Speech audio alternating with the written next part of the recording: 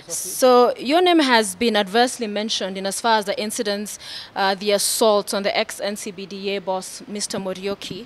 The men, while assaulting him on camera, said they were acting on your behalf. What do you say to that? First, I can say hearsay evidence is not admissible in law, and I not allow anybody to tarnish my good name. What I can say, Muriuki is my good friend. I've never had any differences with him. And I remember on that material day I was unwell, I was at home.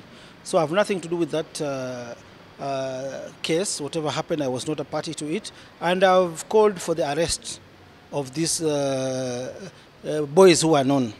So I cannot say that I took part, and I totally disagree with that. Yeah. You were at a wedding, there are pictures online with them last Saturday. Yes. You say you're calling for their arrest. You were in the same place with them. You have officers guarding you. Yes. Couldn't you then do... But that wedding was before the incident happened. I'm the governor of this great city. I can even attend, I can even come to your wedding or to his wedding.